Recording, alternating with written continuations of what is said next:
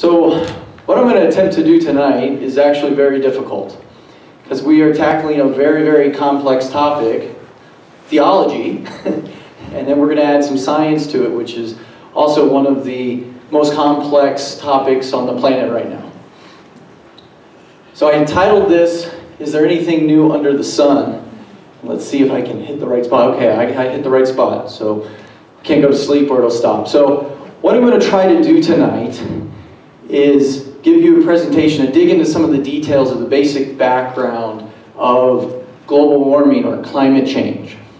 And you're going to have to keep me on point. I like to walk, and she's trying to keep me on the spot. Okay. So, I like a challenge. And we're going to look at this in light of a biblical worldview. And I would love to spend hours and hours digging into the scriptures. And I don't mean to slight the scriptures in any way or form tonight, but to get through it, I'm going to have to trust you all. I put some references down on the papers I passed out to dig in some of that for yourself. So we're going to talk about a biblical earth-keeping ethic versus the modern environmental movement. And then we're going to get into an overview of climate change, and then look at how the climate models are verifying against observations in our atmosphere. And then we're going to look at some severe weather parameters, tornadoes, hurricanes, and those sorts of things, and see what's happening with those. And wildfires. Colorado cares about wildfires, so I'm going to look at wildfires a little bit as well. I bring this up. This is the nation's premier National Center for Science Education. I'm a meteorologist. I've been studying the atmosphere for well over 20 years now, and climate change has been kind of a passion of mine. And my wife challenged me one day, and she said, "Is this a secular pursuit?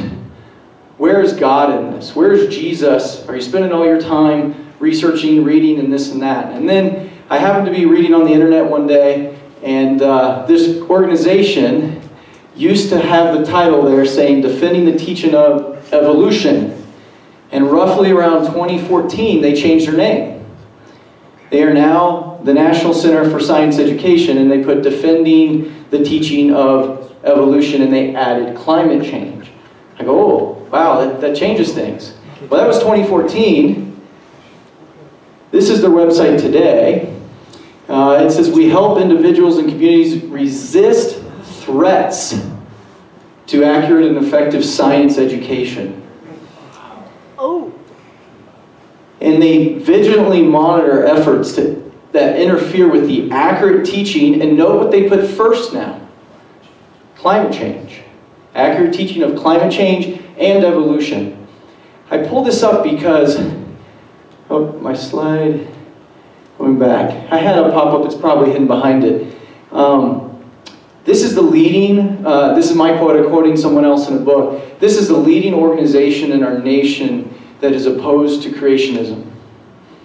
And they have now put climate change in their own priorities ahead that of evolution. So when I give talks in Christian audiences, I often say, if I came to you and talked about the merits of evolution versus creationism, you wouldn't bat an eye. And then I come to you and I say, well, I'm going to talk about climate change, and many people go, well, what does that have to do with it? So I'm trying to draw a connection that climate change is the #1 scientific issue for the hearts and minds of our children today. And I'm going to quote a paper they published on their website. This paper was entitled, "Defending Science Education, Climate as a Second Front for Biologists." It's time, I'm skipping around in it, it's time for biologists to help resist the dangers posed by climate change denial. You all tell me if I deny anything tonight. Consider that climate change denial affects the way in which biology is learned and taught, studied, and applied. Do you see what they're saying there? Your understanding of climate change affects how you view evolution. And they say, unlike evolution, climate science is not yet comfortably ensconced in the K through 12 educational system. There's a lot of work we need to do to make it. Not their words, mine, I'm going to paraphrase. We haven't yet brainwashed all the children to believe climate science, we need to do it. That's their words, not mine. So for me, climate change has become, as I've dug into a Christian worldview on climate change, it has become a theological issue. How you view God and how you view creation and how He made it really lays the framework for how you interpret the data that I'm going to present to you tonight. So why should we care? So here comes a little bit of background. Again, I would love to camp here, but for purposes, we need to move on. And I apologize, not everyone was able to get a handout who's present, because we have a great crowd. Thank you for coming. I may skip some things on for the sake of time on your handout. So if something's not real obvious, maybe during the question and answer time frame, if you say, do we have a couple extra? A couple extra. So if anyone needs one. You can ask me during Q&A and I'll help you fill in a blank if you missed something. So why should we care? I think it honors God and brings Him glory when we keep a biblical worldview that honors God. Okay, so what is a biblical worldview in terms of the environment? Well, if we go throughout Scripture, one, you've quoted other scriptures tonight that lead to this, but it warns us to be wary of the false teachers that are out there. Jesus says in John that I came to testify to the truth. There is only one truth. Jesus also said, I am the truth, the life, and the way. Truth is not relative. There are facts, and you can ascertain whether these facts are true or not. You don't get to devise your own facts or truth. So the Bible tells us to be very leery and resist those that may lead us away from God. So what is the worldview that the Bible presents of God's creation and the environment? I'm not going to be able to turn there tonight and read these passages just for the sake of time, but if you dig into Genesis 2, specifically verses 7 and 15, you will see that God had a very specific design and plan for our planet and the universe. That it is robust. It is not fragile. It is intentional. It is not an accident. Did I miss it? Here we go. So in there you'll see that God gives us a job. Work is not a bad thing. God created us to work. And specifically for His creation, He told us to work His creation, to make it bring forth fruit. And thank goodness God provided the ability for our planet to bring forth fruit. We'd be pretty hungry if we didn't, right? He also told us to guard it, to keep it. So can we pollute? Absolutely we can pollute. Okay? I grew up on the Potomac River, about 20 miles south of Washington, D.C.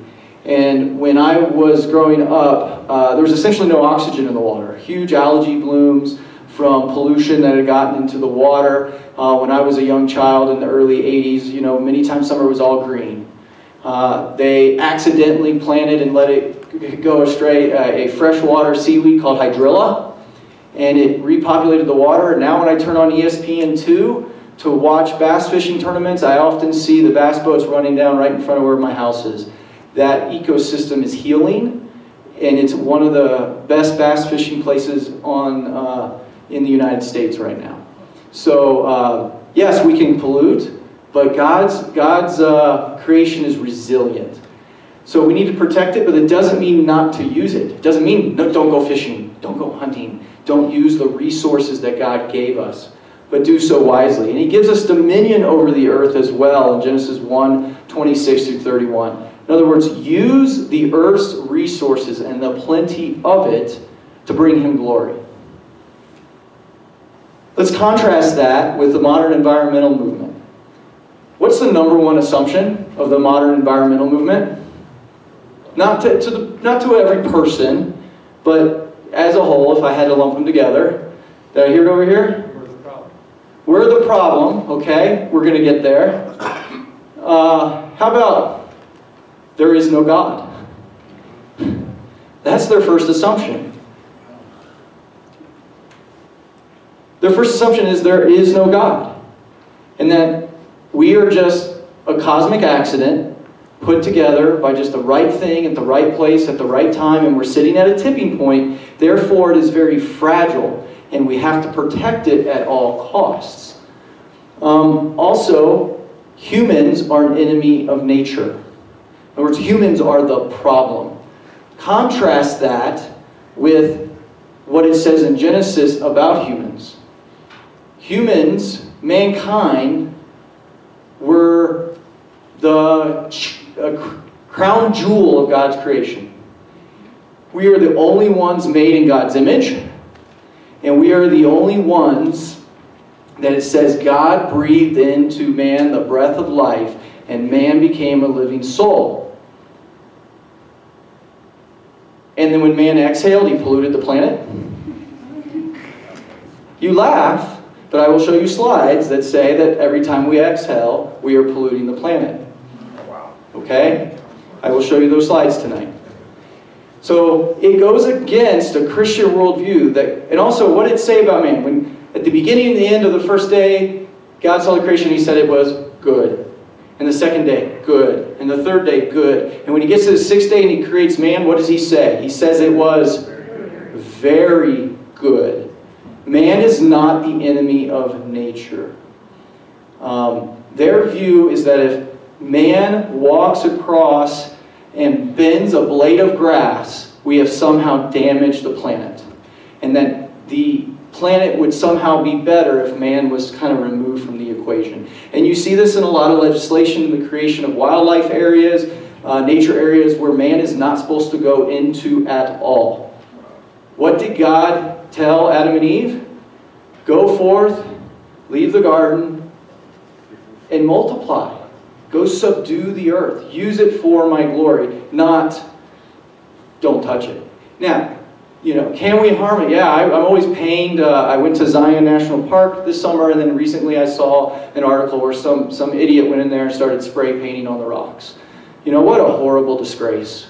So I am an environmentalist. I love the creation, but I love it through the worldview that God gave it to us to take care of, but not to make stuff up to act like it's somehow we're doing damage to it, which we can, but we'll talk about whether we're doing damage to it or not.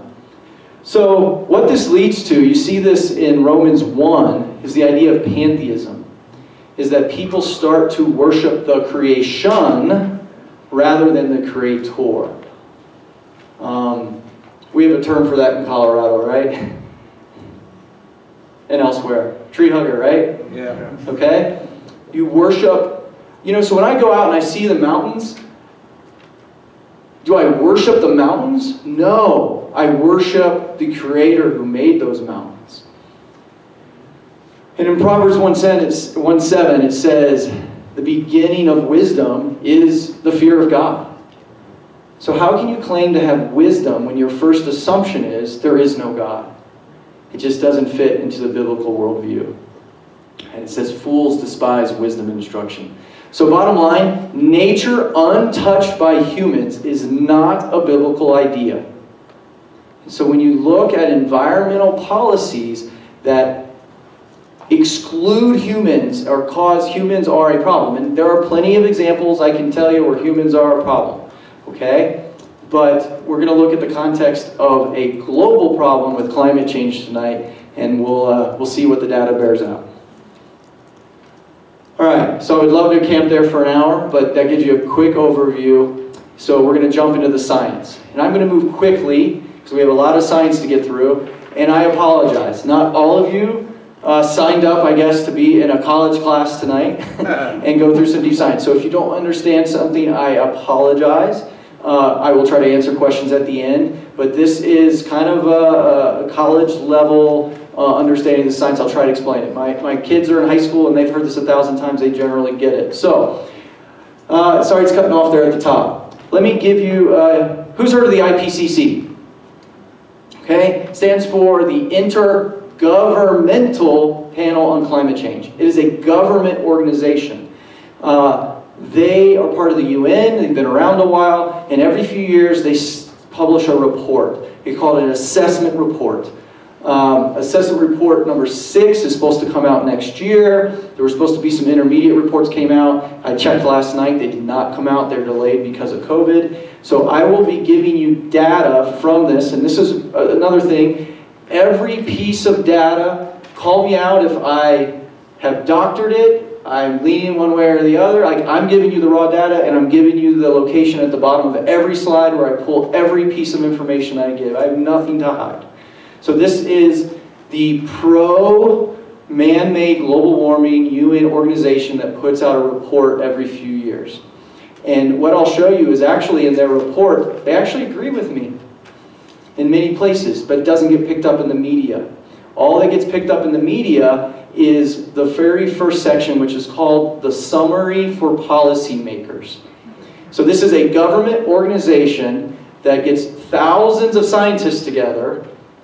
They get scientists from all sides that contribute, but in the Summary for Policymakers, which side of the argument do you think they summarize? Only one side.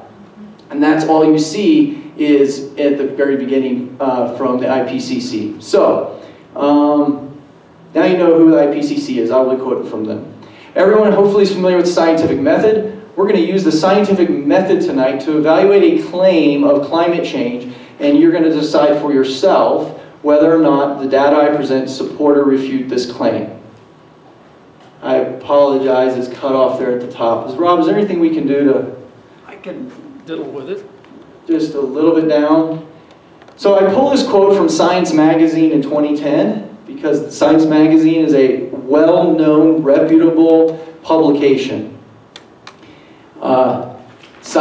I apologize. We were planning on having slides right here, and I'm a professor. You know, it's always bad to read your slides. I don't have all of this memorized. I know the basic gist, but I don't want to misspeak. So usually you cheat and you look at your teleprompter right here, right? And I don't have my teleprompter. But in general, what the Science Magazine said in 2010 is that natural causes have always played a role in our climate that's changing. But recent man-made changes that are unprecedented are overcoming, are dwarfing the natural causes. And because of this, the warming planet will cause other climatic patterns, the hydrologic cycle, to cause more floods, more droughts, more this, more that, more of everything. The sky is falling. Science Magazine, direct quote, 2010. Couple quick definitions. So I'm a meteorologist. Meteorologists study weather. What is climate? Climate is just the sum of weather with time. What happens today is weather, and we add that with what happens tomorrow, or this day next year, and this day of the year after, and we sum it together, we average it, and we get an idea of what are the bounds of our climate. What is realistic? I will use the term global warming. When you hear that in the news, they generally mean anthropogenic. One of the kids in the back. What does anthropogenic mean? Anyone know? You can yell it out. Any ideas? Gotta be loud. Caused by humans. Yeah, human cause, man-made. So I will try to distinguish between when I'm saying this warming was caused by natural causes versus man-made. So the abbreviation for anthropogenic or man-made you'll see often referred to as AGW. So I'll show you why in a minute they changed the term from climate or global warming to climate change, because we quit warming for 15 or 20 years. Not so long ago. So they changed the name to climate change, and then they have to up the ante, so now it's climate crisis or climate catastrophe. Essentially, in what you read, it all means the same thing to them. So this is the greenhouse effect.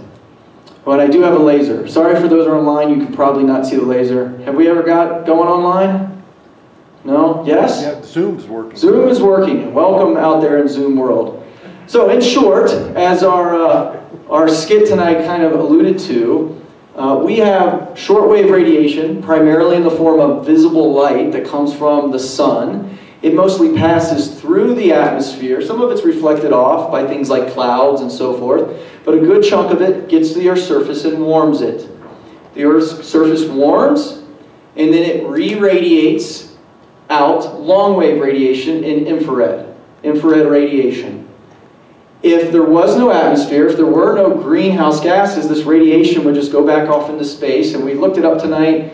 We would roughly be about minus 15 Celsius on average around the planet. That's roughly about the temperature we're going to be tonight. Would you have any plant growth?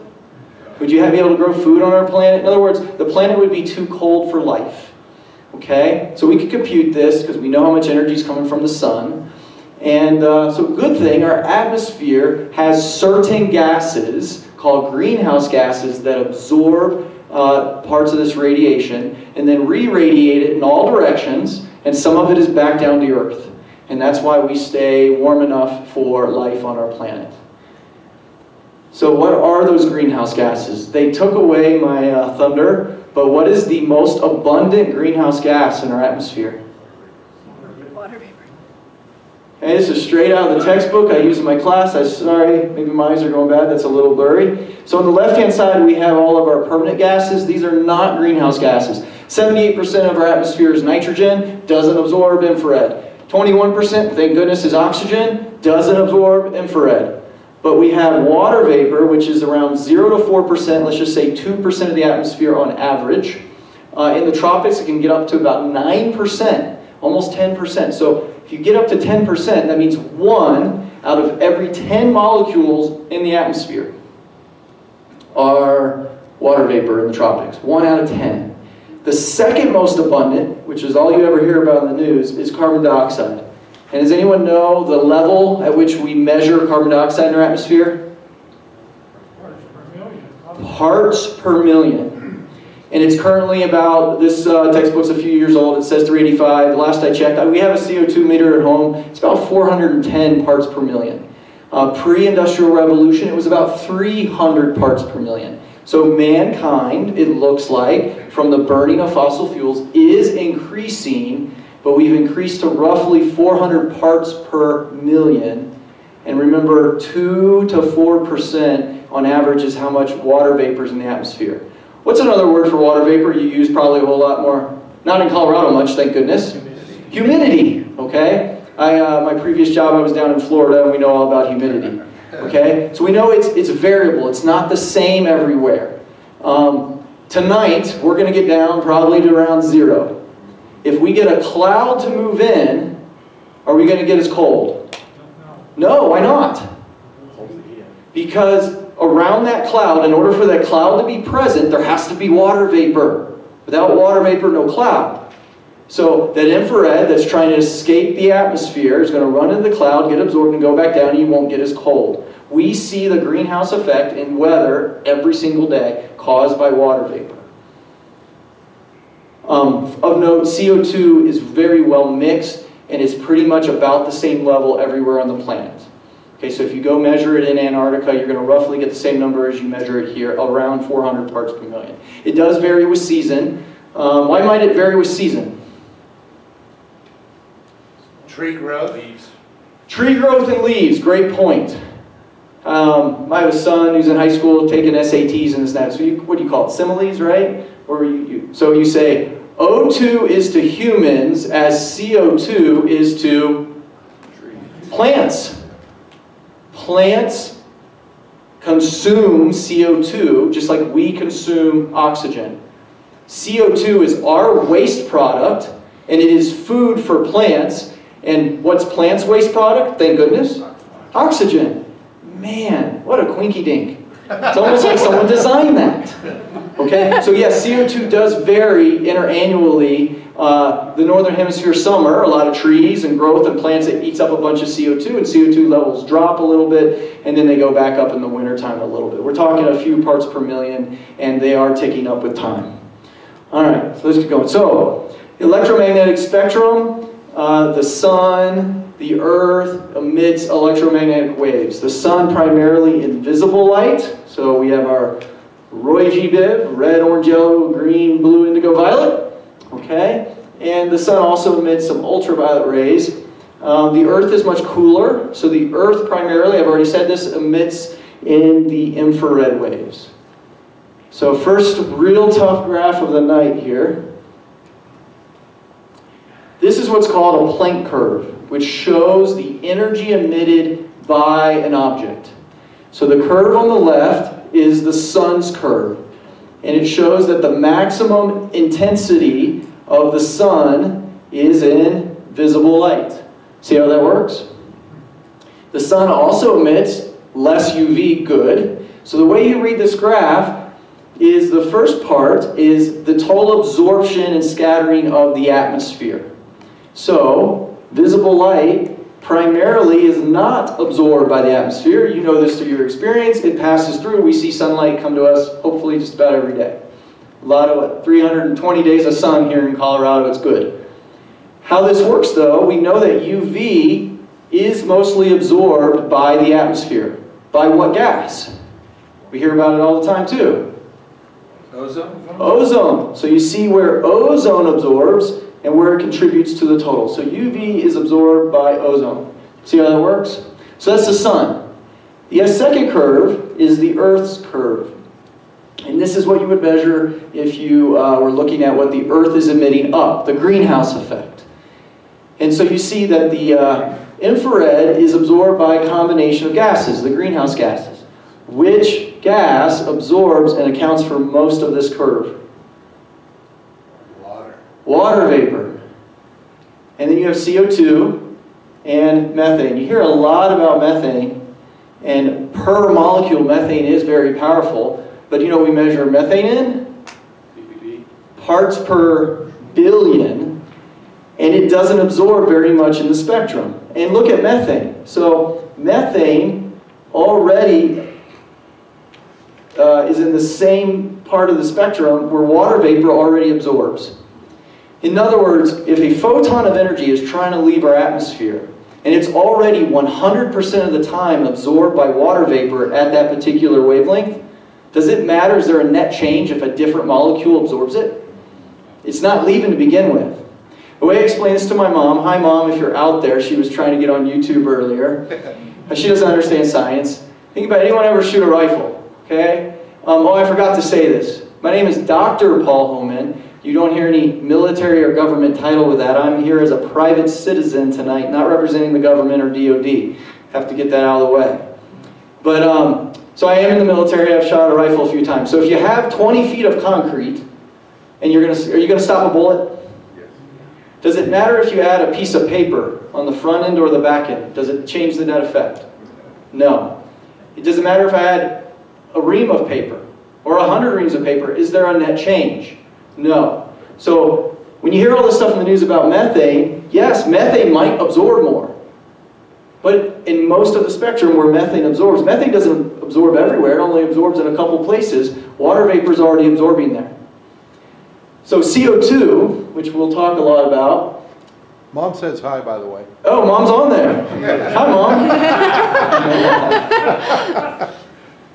She's come to these before, but she wants to see if I'm on my game tonight.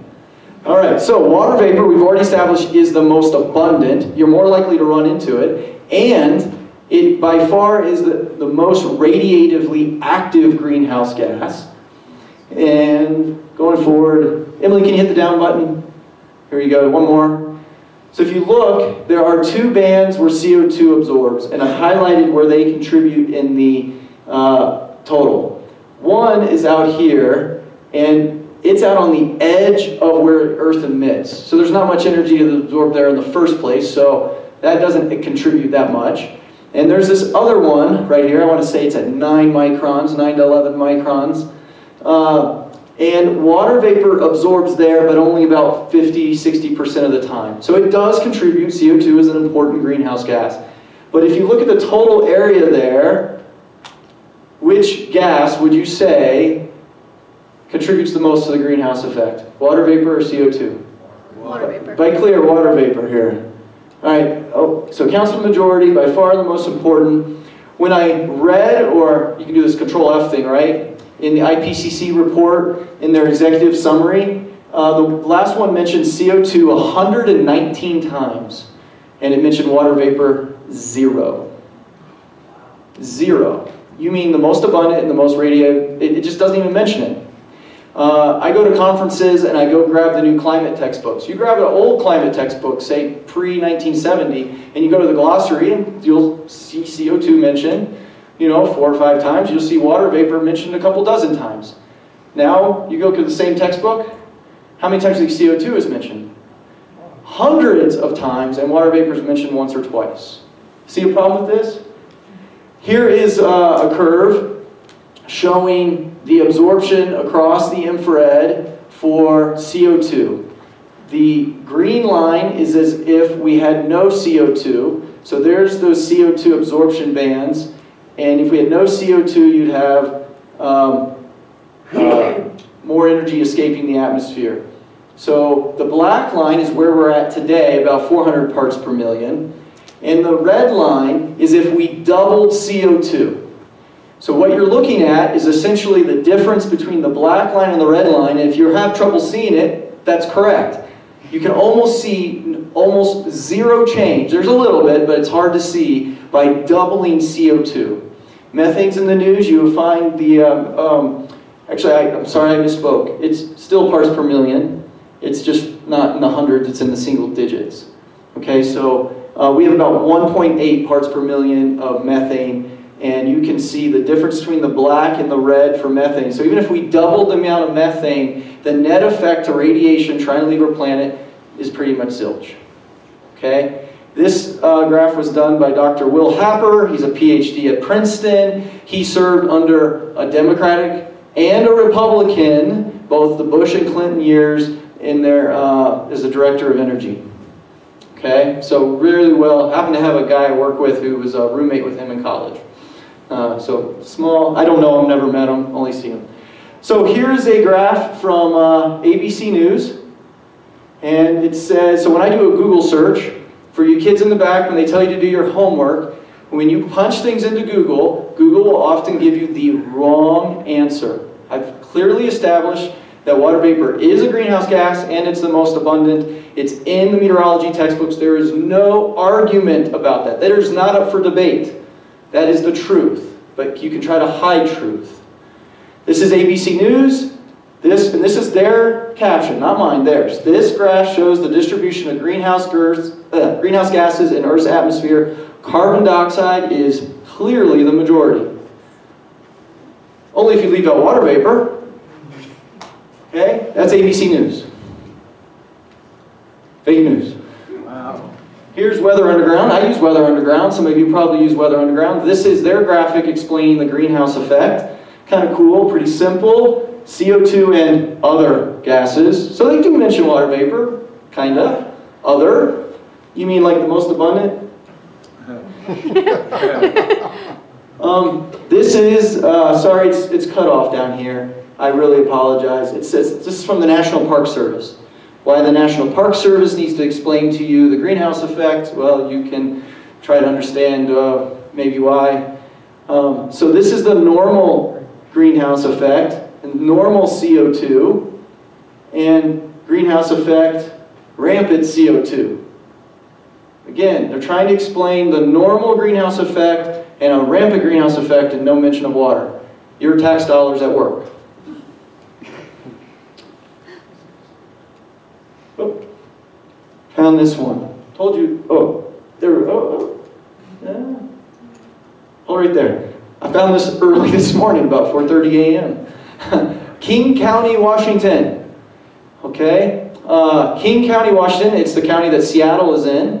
They decided they need to inform their public about greenhouse gases and the greenhouse effect. They don't even bother to use anything. They just call it pollution. Sun, incoming energy, trapped energy. You know, there's your house polluting, there's your car polluting, there's the factory polluting, there's the cow breathing or farting, I'm not sure which.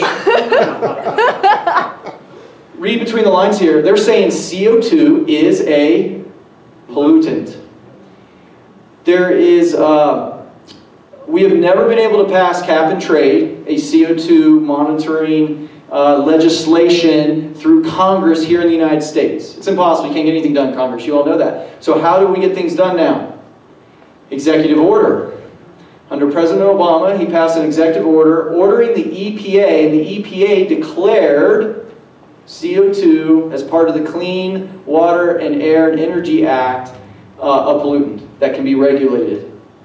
Okay? It's called the endangerment finding. And People have been trying to find a way to get that to the Supreme Court ever since, and has yet to make it to the Supreme Court. But through executive order, the EPA can regulate CO2 as a pollutant.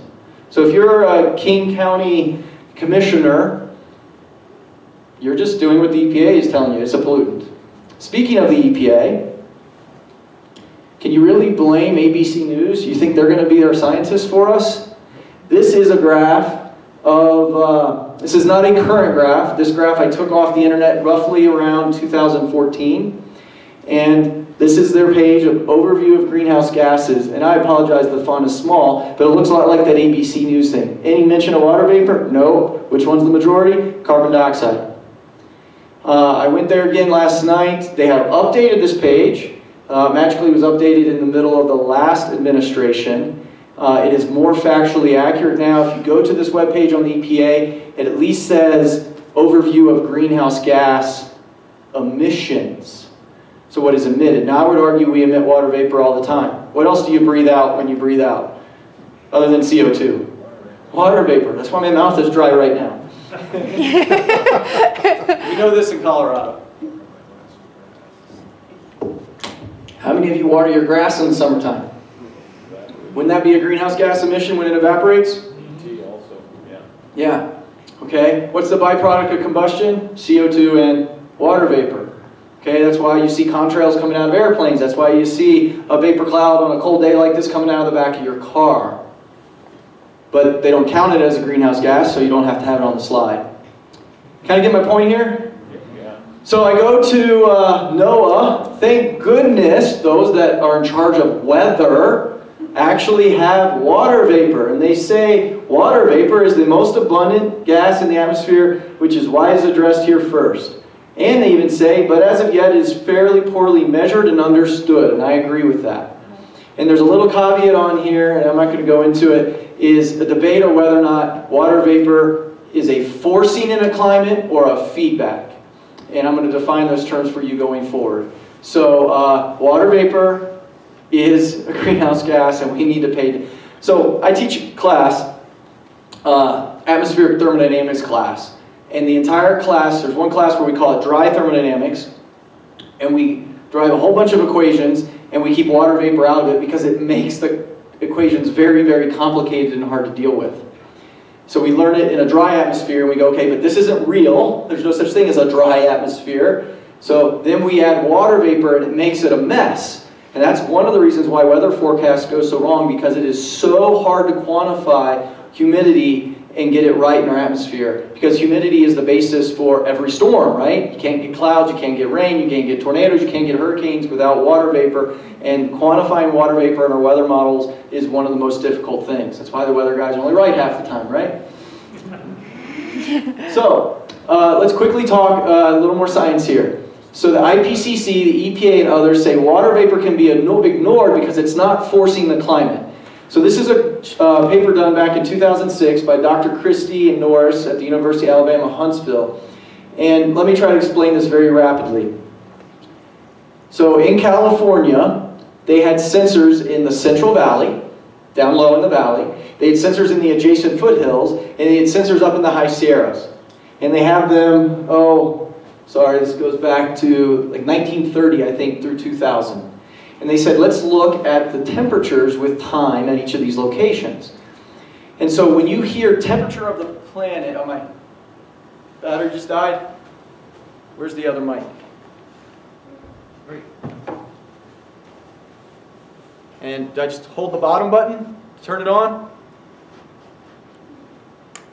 All right, we're back. Okay. So when you hear the temperature is increasing, what they're generally talking about is the average temperature. But we have the ability to just deconstruct today's average temperature. It's usually today's maximum plus today's minimum divided by 2, we have an average. Pretty simple math. Anyone lost? It's not that hard.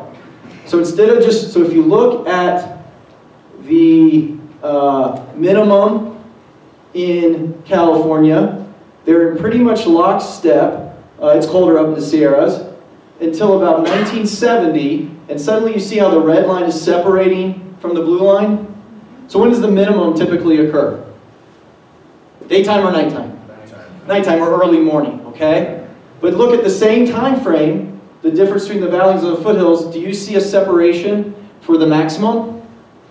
In other words, it is getting warmer at night, but not warmer during the day.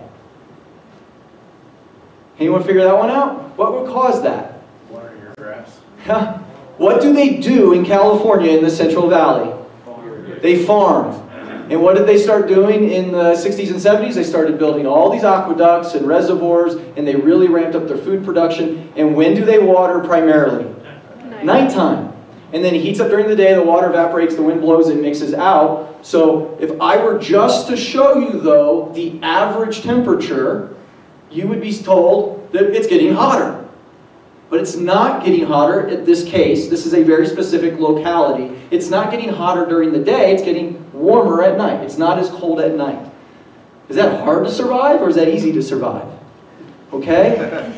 So they suggest, and I suggest, that this is water vapor, a anthropogenic warming, because man is irrigating his crops at night. Okay, so I decided to test this. By the way, does CO2 fluctuate from day to night, or is it always there? It's always there. So if the warming in this case was due to CO2, we should see a first order effect. It's more complicated than that, dynamic nonlinear system, but you would expect to see both warming during the day and the night because that infrared energy is being absorbed by CO2 both day and night. Okay? And the water vapor, again, blows away and mixes out, and they mostly turn off their sprinklers during the day. So, I think I made my points. Water vapor is forcing this warming. CO2, it's not a feedback, it is a forcing. Real quick, I was at Eglin Air Force Base. We have data back to the 1930s as well. If you look at the mean, all you need to really see is the slope. So if I only showed you the slope of the mean or the average, you would say it's getting warmer at Eglin Air Force Base. But when you go and you look at the max, oh wait, it's flat. And you look at the nighttime lows, they're getting warmer there as well. And I think we have the same similar evidence. There's the population chart, and just fill in the blank of how many more golf courses, how many more lawns. There could be a natural circulation change that's putting more water vapor in, but the only real way, the first thing that I would have to rule out is why is it getting warmer at night, not during the day. Water vapor explains that pretty easily, CO2 does not. Okay? Now, I've not explained or talked to you about anything on a global scale, just certain locales. You see this in Palm Springs. Used to be a desert, now they put a lot of golf courses in. Okay? You see this, anyone ever heard of the urban heat island effect? Okay? I have a graph. I don't think I have it with me tonight, but I've done it. They built DIA about, what, 25 years ago? And it's been warming ever since. Has the city been going closer to it or further away from it? Okay? How much concrete has been laid in and around DIA where we measure in the last 20, 25 years? That is man-made warming. That is anthropogenic warming. But it's not CO2. It's concrete. Okay? So let's talk about temperature data sets. This is roughly the last 2,000 years, published in Physical Geography in 2010. And this is looking at the changes in temperature using what we call proxy data. These are things like ice cores, pollen spore samples, things that we can use as a proxy to help determine what the general idea for temperature is. What caused all these ups and downs? What could have caused them? Change in water vapor in the sun. Okay, the sun. Changes in cycles in the sun. What else? Volcanoes. Volcanoes. Ocean currents. Ocean currents. Lots of things. The short answer is we don't know. I'm not up here tonight claiming I know everything. I'm trying to actually tell you, the more I study this, the more I know I don't know. We have some theories on what caused some of these. The little ice age here. It was really warm, so Roman warm period, medieval warm period. By the way, this is when most of your castles and cathedrals were built in Europe because it was really warm and they were able to be outside more and do more. So during this time frame, they grew grapes in London. It is too cold to grow grapes in London today. There are streets in London named after the types of grapes that they grew 1,000 years ago there. And then it got much colder. We call this the Little Ice Age.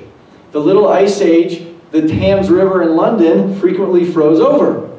The Thames River, although they're trying to tonight, we were talking about this, the fountains in Trafalgar Square froze this week for the first time in a long time. Wow. The Thames River regularly during this time frame froze over, and they had wonderful ice fairs in London. Too warm today, the Thames River does not freeze over. My point is there have been natural forcings that have caused climate to go up and down and up and down.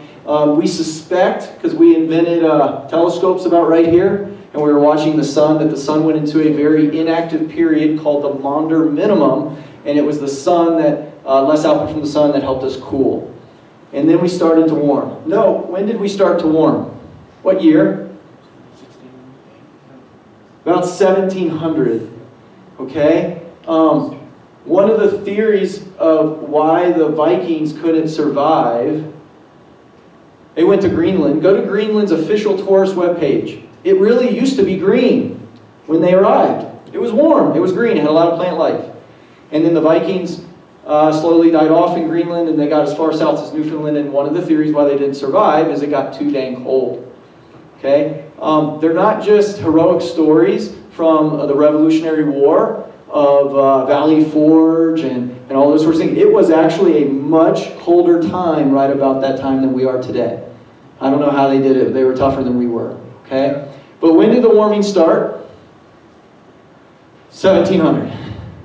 Thomas Jefferson writes about it in his memoirs, that the snow and the frost doesn't come as far down the mountain as it used to. It started warming. When did we invent the internal combustion engine? It's about 1880. So it started warming for over 150 years before we ever started emitting more CO2 to the atmosphere. So this is a proxy record, and then I'm throwing on the thermometer record, and yes, we have continued to warm. The question, and I'm not saying I have the answer, the question is this a continuation of the natural forcings that we just don't actually understand completely, or is this man-made warming, or a combination of the two? The answer is it's probably a combination of the two, but is it a lot of CO2 or a little bit of CO2 affecting this? I don't know. I showed you some of the math and the science. I'll let you make your own conclusions. So this was a graph done by a reputable guy in a physical geography and published. Some of you may recognize this. This was originally published in now Dr. Michael Mann's master's thesis at Penn State, and then Al Gore picked it up and put it into, IPCC picked it up and put it into one of their reports, then Al Gore picked it up, and this is the famous graph used in his movie, The Inconvenient Truth. This covers the same period of time, roughly. It's only the last 1,000 years, the previous one. Wait a minute. Where's that little ice age? Do you see it? It's gone. And then you have all the rapid warming in the thermometer record. So this is what's known as the hockey stick. See the blade for the hockey stick? Okay? So, which one is right? We have competing data. Well, if you notice, this one was published after this one. The only difference in the data set between these two graphs is tree ring data sets. We can use tree rings as a proxy for many things. But what they went back, what this guy did, is he went back and he said, well, we have thermometers over the last 100 years or so. So let's look at the tree rings over the last 100 years or so and see if the tree rings tell us this should be warming or cooling. Well, the tree rings actually tell us it should be cooling. So if you put something in that dampens the signal, you dampen out cold periods and you dampen out warm periods and you make it look flatter. So the only difference between these two graphs is a tree ring data set. And so I would argue that it's been proven that the tree ring data sets should not have been included, and when you do include them, you see these major natural fluctuations. When you include bad data, you get to use the narrative that the climate has been fairly stable, the natural forcings aren't that big, and then all of a sudden the man-made forcings are huge. See how you can do that? All right. For time frame, I'm gonna, well, real quick. Same data, different message. Be careful, careful, careful when you read scientific graphs. Scientists like me like to manipulate you what you see or what you think. So what I have graphed here is the surface temperature data set in blue and the carbon dioxide increasing in orange. So if I just play with the scale on the graph, these are the identical data points, just I'm playing with the scale. So if I want to go, look, oops, it went back. If I want to go, look, a relatively small amount of CO2 can make a huge change in temperature. I could make that argument. Or I could say a relatively large change in CO2 causes a small change in temperature. But it's the same data. So correlation does not always equal causation. So the best way to do it is try to correlate it, put them on top of each other, and you can see, and this is what they do. And you put, I made this graph from the original data, and you have increases in CO2. This is CO2 emissions with temperature over time, and you can go, wow, it looks like CO2 is driving temperature there. Well, let's examine it just a little bit closer. So from 1880 to 1944, we saw 40% of our warming. But did we see much change? Only 13% of CO2 was emitted. From 1944, sitting right up here, what happened roughly mid-1940s? The end of World War II, right? And then what do we call that period? Some of you are from that generation, right? We call it the baby boomers, the post-war economic boom. The economies took off and we actually started producing a lot more, and you can see it. CO2, there's kind of an inflection point. We ramped up CO2 production. But what did the temperatures do for the next 2 decades? It went down, not up. But you kind of get the point. So we get temperature dropping while we have 21% of the emissions. And then right here in our lifetimes, for about 15 years, temperature didn't increase at all. We call this the pause, while 31% of CO2 emissions were produced. All right, so that was a surface-based temperature data set. I really like to use satellite-based temperature data sets because surface-based temperature data sets are biased to land. Are there more thermometers over the land or over the oceans? Over the land. Is our planet more ocean or more land? So if you really want to look at the entire planet, you're trying to get an even sampling over the whole thing, and the way we do that is satellites. We've had satellites doing this since 1979, and we do see a warming trend. Am I denying it? Am I a climate denier? No, I'm showing you on the data that I say I recommend a warming trend. But we could see certain things in the trend. 1991, and you remember what happened in 1991 globally that maybe impacted temperatures, made a drop? War? No, yeah, we did have a war. Natural though. Volcano. Which one? Pinatubo? Mount Pinatubo erupted and pumped all kinds of particulates up into their upper stratosphere, blocked sunlight, and we saw a 2 or 3 year cooling period. So we can see natural events. Anyone ever heard of El Nino? Anyone remember the really big one in 97, 98? I do. I was going to college in California for a semester. There it is. We had another El Nino, and this is current. As of a few days ago, we wrapped up the January data set. Did you hear in the news that last month, or 2 months ago, December 2020, was the 6th largest drop in temperature in the last 40 years? Globally, not here, but globally, that's a big drop right here. So there's December, and then we dropped a little bit more. We'll have to see how February looks, but it feels pretty cold outside. But we're not talking what it feels like here, we're looking at the entire globe. There's the pause again, where a lot of this global warming hoopla was going on and being propagated in the news, but we didn't warm at all for about 15 years, and that's why they had to change the name from global warming to climate change, because the data was showing no warming, while CO2 was going up. There's the pause. All right, real quick, way feedback works. So if I increase CO2, it's going to get warmer. I agree with that. You have to, there is a warming caused by CO2. If it gets warmer, what's going to happen to water in the oceans? We're going to evaporate more. And this is why they say that water vapor is a feedback, not a forcing, because in this case it is.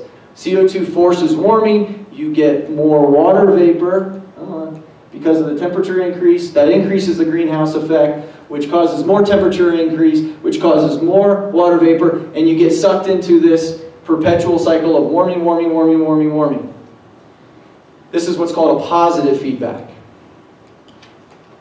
But are there negative feedbacks? Short answer is yes. If I evaporate water, what am I going to make more of? Clouds. Clouds. Turns out clouds, some trap in heat. I already gave you an example of that. And others will block the sunlight from coming in. So it depends upon how much and what type of clouds. Has anyone felt it get a whole lot hotter when it rains or snows? Or does it get a little colder? Colder. Precipitation. If you increase water vapor, you're going to get more precipitation. Precipitation cools the planet. In other words, it's got to stay in some sort of semblance of balance. And I'm not all that afraid of a runaway greenhouse effect, because if you get too far in one direction, one of these negative feedbacks will kick in and help you get back in the other ways. There's all kinds of geological rocks and this and that feed into this, so on and so forth. So positive and negative feedbacks.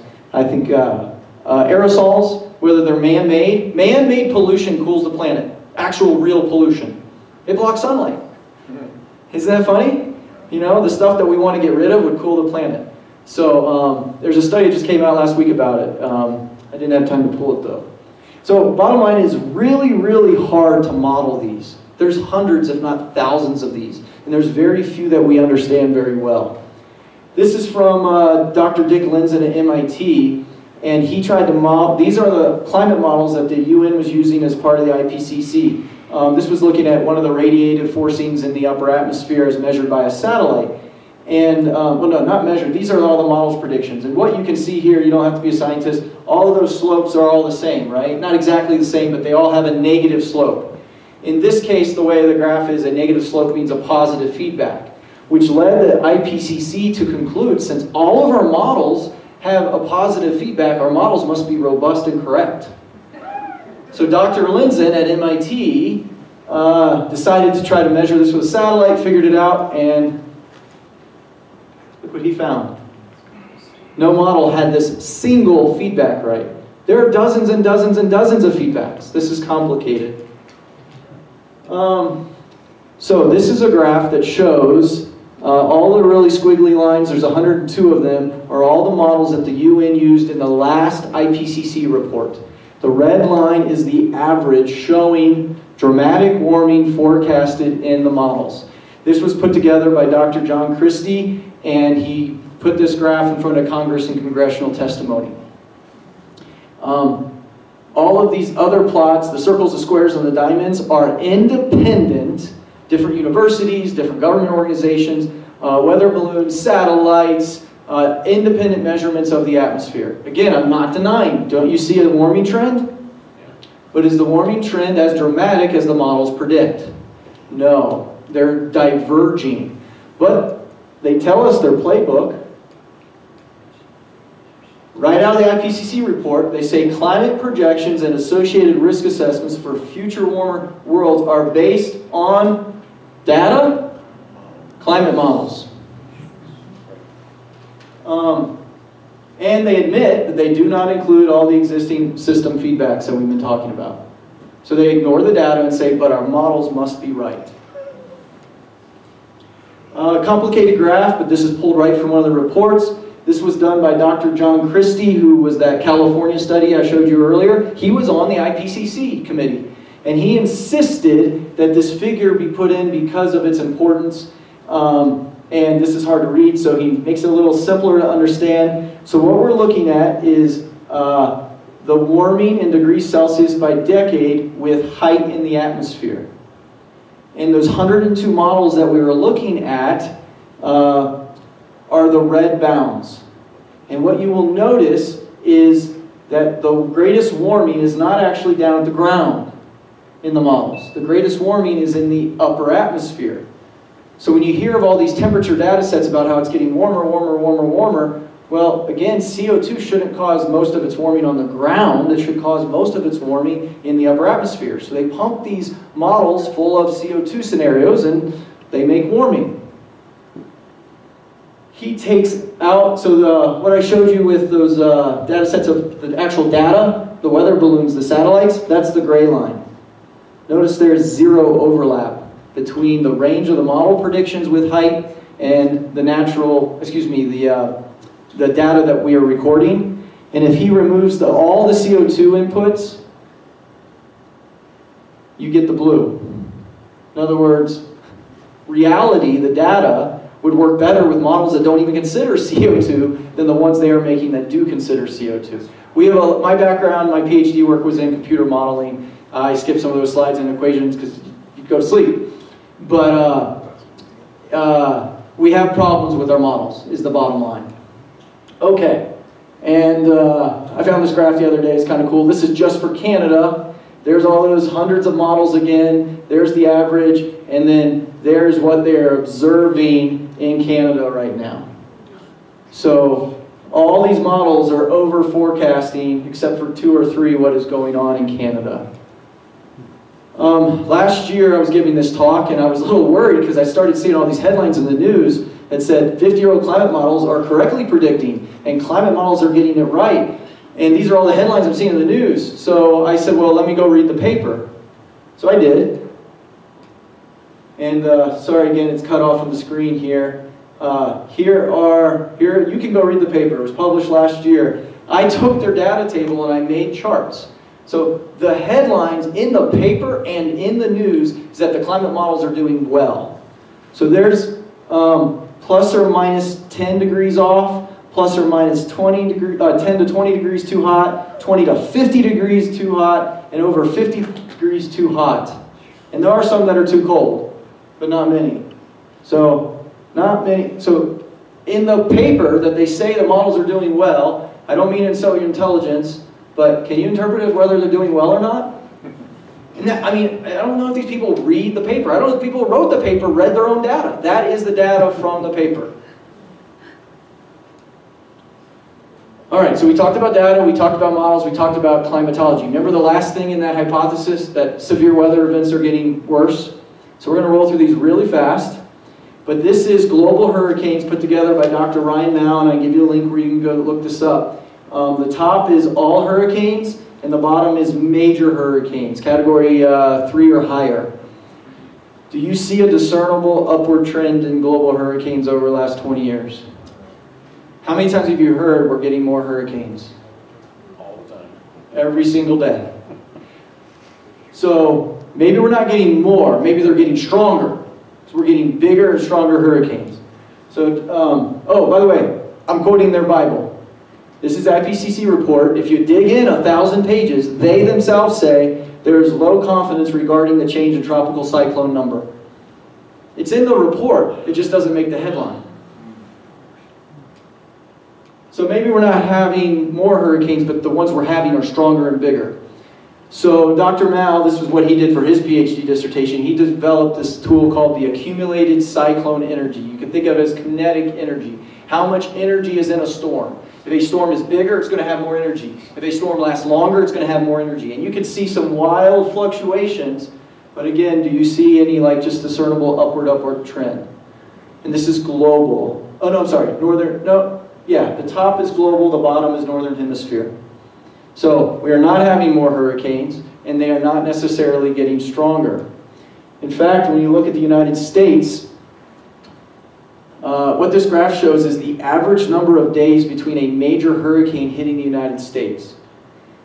Between 2005 and 2017, we had no major hurricanes hit the United States. That is 4,320 days, and that is twice what we had seen in the past. Double the record, actually the other way, of the lack of strong hurricanes hitting the United States. But as soon as you have 1 or 2 hit the United States, the sky is falling, right? So we are actually well below average. And since this is a graph of the number of days, if you happen to look at the red line, and this red line isn't adjusted for that, because I had to add that on, because I can't, this is Roger Pelkey, right? I think Roger, he's at Colorado State. He made this graph. So, yeah, Roy Spencer made this graph. The number of U.S. major landfalling by decade, we are actually having less and less major hurricanes hitting the United States. Don't have time, but I can explain why a warming planet would cause less hurricanes. So, this is from the IPCC report. There's low confidence that the number of very intense cyclones is increasing globally. It's in the UN report. You just got to dig 1,000 pages. Okay, but we're getting more tornadoes, right? And I finally got it. See the graph? More tornadoes. See this nice little jump right here? Around 1988? Anyone know what the name of the National Weather Service radar is? I taught a radar course today, actually. This was the lesson. It's called the WSR 88D. The 88 stands for 1988, and the D stands for Doppler. So starting 1988, we developed radars that could detect tornadoes. So what did you think after we could detect them? More tornadoes. So there were tornadoes that were previously going undetected, hence why the data is going up. 50, 60 years ago, how big was Oklahoma City? Okay, so if there was a tornado 5 miles outside of town, there was no radar, nobody saw it, we didn't count. Now how big is Oklahoma City? It's kind of hard to get and there's all these weather chasers going after them, so we don't miss too many tornadoes. So, not me, but the National Weather Service says when I detrend the tornado data and adjust for population growth, do you see an increase in tornadoes? Again, increase in tornado reports over the last 54 years is almost entirely due to secular trends, population increase. And we go, this is a graph I pulled from NOAA as well. Here is so maybe we're not having more tornadoes, maybe we're having stronger tornadoes. The strong tornadoes are decreasing, and I believe that was 2018, the lowest number of tornadoes in recorded history. But I'm sure the headlines all said big bad tornadoes, right? I think that might have been the first year in recorded history we had 0 tornado deaths. I could be incorrect. I think I read that. Don't quote me. Wildfires. Oops. Hey, Emily. She can't do it. Oh, there you go. This is, you can't see it. This is from thehill.com. This was published just a few days ago. Wildfires. We care about that a lot here in Colorado, okay? It says, 2020 sets new record for U.S. acreage burned in wildfires. And it was also one of the hottest on record. Hill.com. Go ahead and Bill, I can do it. They quote the correct amount, 10.3 million acres. Sounds like a lot, right? And when you dig in, they got a reputable source, and I went to that source. Well, they only went back to 1960. So it's only a record if you go back to 1960. You guys want to see what happened before 1960? Oh. My slides aren't building the way I wanted them to. Oh. Sorry, I updated this, but it didn't save. So, 2015, so we put 2020 in instead of 10.13 at the top, you'll see 10.3, and it says since 1960. The blue line, so there's 1960, and we see this moderate increase. Look at how much burned before 1960. Wow. If it was truly a record, we would have had to have 5 times the amount of wildfires we had. 5 times. And this is from the same data set. That's from the National Interagency Fire Center, and they're quoting the National Interagency Fire Center. I go to the same place. They just stopped looking at data before 1960 because it doesn't fit their narrative. So many, many years in the 20s, 30s, and 40s where we had way more wildfires. I haven't had time to look at. One could argue, well, we're getting more in California and more in Colorado and less in other places. That's very interesting, and that needs to be looked at. But this isn't a national average. Oh yeah, and prior to 1960, it didn't include Arizona or Alaska. Any wildfires happen there? And what the orange line is the number of wildfires. So not only did we see the acreage go down, we saw the number of wildfires go down. And if you ask me the question of why there was such a significant drop there, I actually don't know. Is this for North America only? This is for the 50 United States. You know, one of the things that your graph reflects is you think about when the Smokey the Bear policy was implemented. Put everything out. That's right, put everything out. Don't take any chances. Don't take any chances. It's where your graph is, your blue graph is, oh, I was going to say it's your blue graph going downhill. Yeah. What time period is so that? I've read a little bit about that. This is an area outside of my atmospheric science expertise. I just run across this. So is that Hill headline accurate? No. Absolutely not. How many papers ran with that headline, you think? A lot. This is Palmer Drought Index. All I'm trying to show here is this is for the globe. We have moisture, we have drought, we have moisture, we have drought. Do you see any discernible trend of drought? Actually, the blue line is going down. The globe is experiencing less and less droughts, not more and more. And they admit this in their report. Low confidence in the sign of drought trends. Low confidence in the attribution of global changes in droughts. It's in the report. Their report, not my report. It's not the summary, though. It's not in the summary for the lawmakers. Okay, not a lot of time to get into this, but floods, I don't have a graphic. There is no evidence that surface water and groundwater drought frequency has changed over the last few decades. That's straight from the IPCC. Sea level rise. Very likely the mean rate of global sea level rise was 1.7 millimeters per year and 3.2 later on. In other words, it's getting bigger, it's accelerating. But it is also likely that these similarly high rates occurred way earlier in their report. I have a paper I did, it's on the back. I actually have a couple extra copies about sea level rise at Eglin Air Force Base if you want to learn more about sea level rise, something I had to study up on. How are we doing on time, Rob? Well, we're getting pretty... Okay. All right. Ask me sometime about glaciers. I got information on glaciers. Bottom line is the glacier started retreating when it started getting warmer in 1700. The location of the visitor center at Glacier Bay National Park in 1750 would be under a glacier. And it melted well before we started producing CO2. 1974 to 1912, almost half a mile per year of melting, and now it's only melting at 178 feet per year. So actually the glacier rate at this particular glacier in Glacier Bay National Park is melting slower, not faster. Yes, sir? Is that 1794 to 1912? Yes, 1794. Okay. And I get that right from this USGS report paper. Rob used to work for them, or still volunteers, right? And I found a second source that validates this as well. These are the pictures taken of the first U.S. submarine to surface at the North Pole in March of 1959. March is still kind of winter at the North Pole. What do you see there? Water.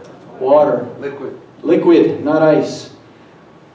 Water, open water at the North Pole is not something new. If we took this picture today, can you imagine the Time magazine headline? So, went up there in 1959, water. Went up there in 1962, water. Went up there in 1987, water. These pictures are taken from the National Archives. All right.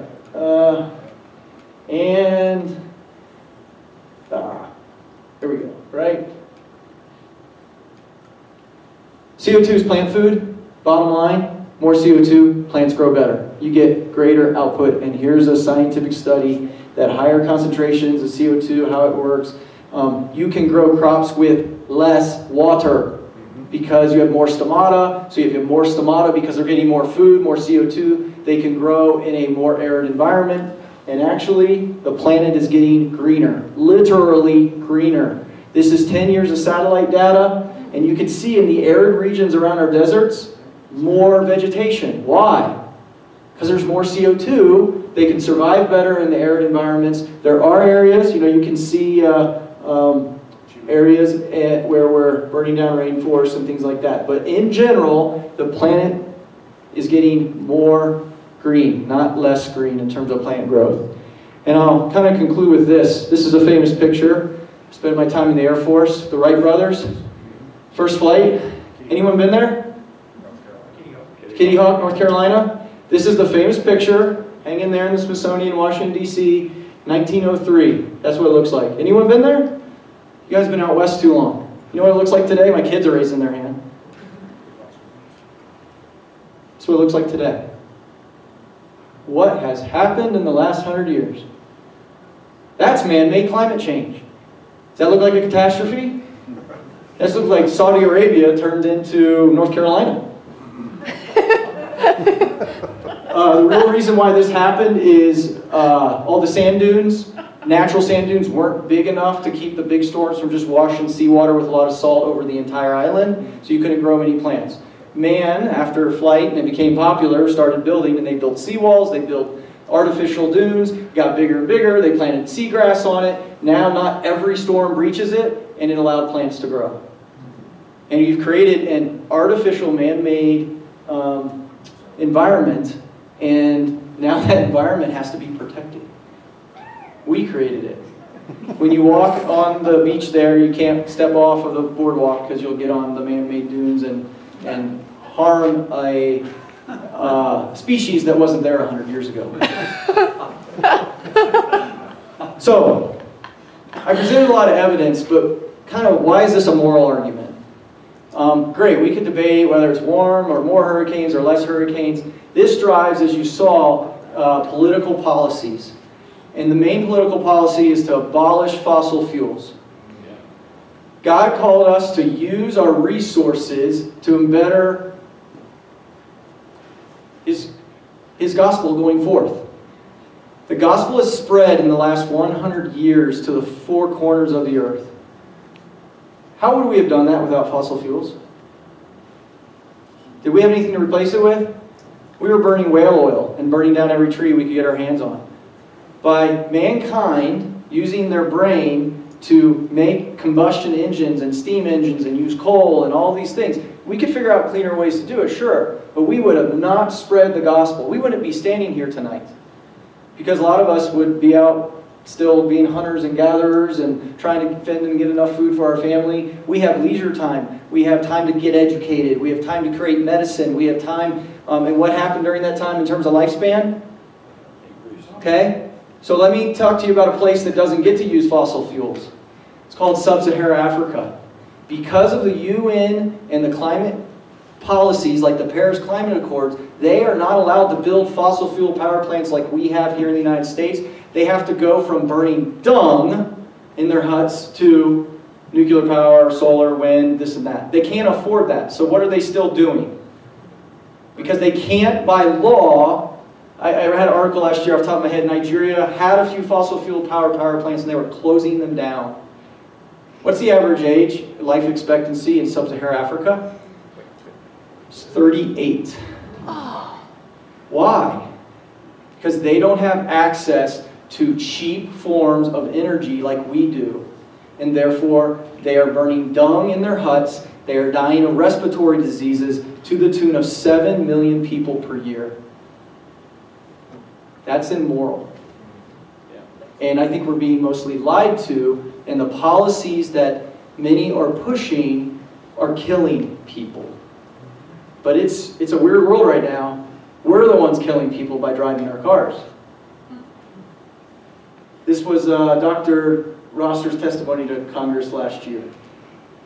So modern energy exploration has been good for the advancement of mankind, medicine, life expectancy, and those sorts of things. So as we wrap up, we don't want to unwittingly support policies that hurt the poor. The Bible calls us to take care of the widows and orphans, not have them choke on the smoke from the dung in their huts. So in conclusion, I'm not denying warming. We have warmed about 1 degree. CO2 is a part of it. How big of a part? Let's have a discussion.